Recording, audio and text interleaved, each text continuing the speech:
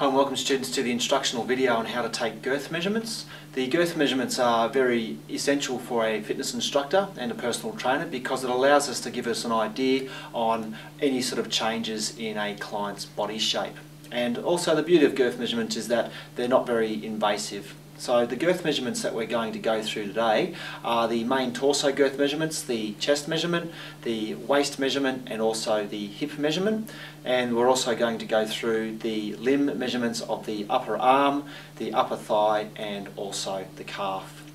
To start off with, it's also always important to start off with the torso measurements. So I'll take you through now how to do the chest, waist and the hip measurements. To make sure that before you're starting off, always make sure that you obviously have a tape measure. It doesn't matter what type of tape measure that you use, just as long as you're consistent with your measuring technique.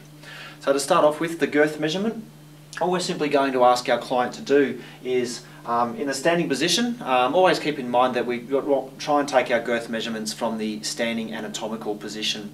So the way Simon is standing here now is perfect. We just simply want him to stand like so. We're going to take the chest girth measurement. All I'm simply going to ask Simon to do is raise his arms up to his side.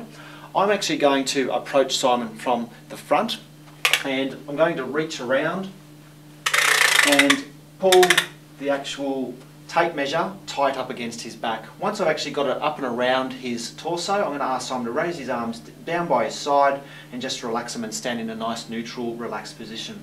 All I'm simply going to do is take the tape measure across the front of Simon's chest and on the nipple line of Simon, and all we're simply going to do is line up the one and the number that it actually comes in line with. So for there, what we've got there is Simon's chest measurement is 95.5 centimetres. Simply take the tape measure down and moving on to the waist measurement. The waist measurement is fairly simple. You simply want to find the narrowest point around the waist. A number of texts and instructional manuals will show or describe different ways of taking the waist measurement. What we're simply looking for is that smallest point around the waist in line with the umbilical button. Now that doesn't mean you have to go ahead and palpate the umbilical button. It's pretty easy to find the narrowest point around the waist.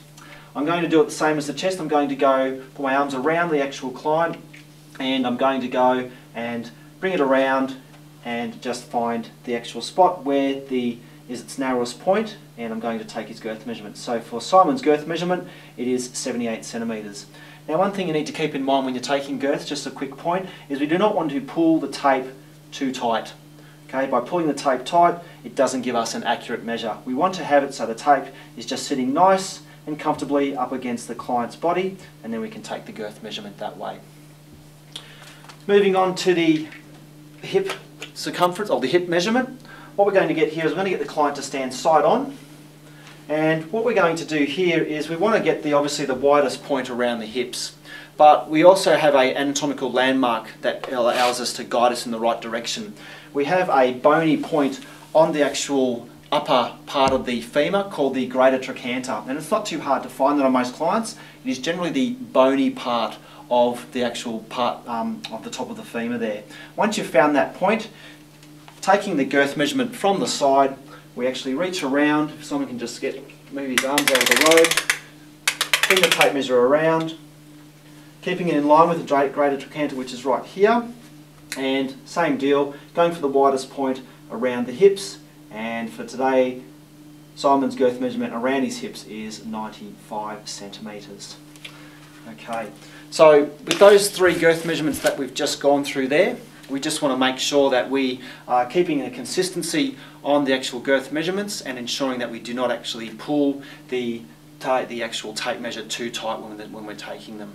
The first limb girth measurement that we're going to go through today is the upper arm. Upper arm is quite a simple one to do, but we do have to make sure that we do get a midpoint between two anatomical positions to do that. What we want to make sure that we do with the actual client is obviously tell them what we're going to be doing. So we want to make sure to say, so I'm just going to be rolling up your sleeve so I can take your upper arm girth measurement. We roll the sleeve up the top, okay, keeping the arm in a nice relaxed position. Okay, a lot of students make the mistake of having the arm flexed or having the arm out by its side when they take this girth measurement. Remember, it is down in the anatomical position. What we need to do here is when we're taking this girth measurement is we want to find the midpoint between the acromion process and the electronon process in the elbow. So all we simply do is we find the top of the acromion, which is the bony part here on the top of the shoulder. Take the tape measure, we take it down the length of the arm. We ask the client to bend the arm at the elbow, and then we simply find the length of that, the length of the actual upper arm, which is 36 centimetres. Half of 36 is 18, so we have our pen. We go ahead and we make a mark on the arm at the 18 centimetre mark. Once we've gone ahead and done that, we get the client to put the arm back down to the resting state. We take our tape measure, we come around the arm. The client can go ahead and take the arm away from the side. Keep it nice and relaxed in line with that mark that we made on the arm, and then take the girth measurement just like so. So today, the right circumference for Simon's upper arm is 32 centimetres. When we're taking girth measurements on the actual limbs, we obviously take them on both sides, both the left and the right hand side. The protocol remains the same. The next girth measurement that we're going to do is the upper thigh girth measurement. Like the upper arm, we have to find the midpoint between 2 points. The two midpoints, the two anatomical positions that we're actually measuring between is the iliac crest, which is the bony part of the actual hip just on the front here, and the top of the patella. So it's not difficult to find the top of the patella, it's quite easy to find. So we're just going to find the midpoint between those 2 points, and then we'll take the girth measurement. So take our tape measure, find the top of the actual iliac crest, take it down to the top of the patella, which is 51.5. Half of 51.5 is 25.5.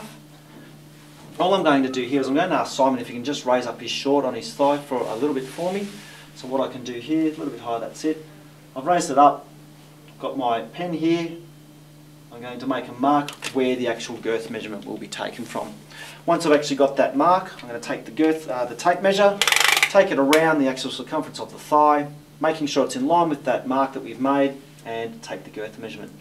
So for today, Simon's right thigh girth measurement is 55.5 centimetres. And again, take it on one side, you must do it on the other, same procedures apply.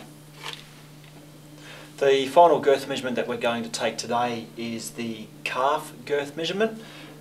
For the calf girth measurement, we are simply going to go ahead and take a midpoint mark between two anatomical positions. Those two anatomical positions for the girth measurement is the top of the tibia. And the top of the tibia generally is not that hard to find. You will find that there is a point in our clients where there's a bony top part of the actual tibia between there and the lateral malleolus of the ankle joint.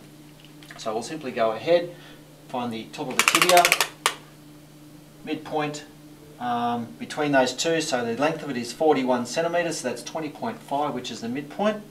Take our pen, 21.5, just like so. And then we take the girth measurement. We do take the girth measurement from the front, so we use that as our marker though. So we just take it around, just like so, and whoops, and take the girth measurement. And today on Simon's right leg, right calf muscle is 35 centimetres.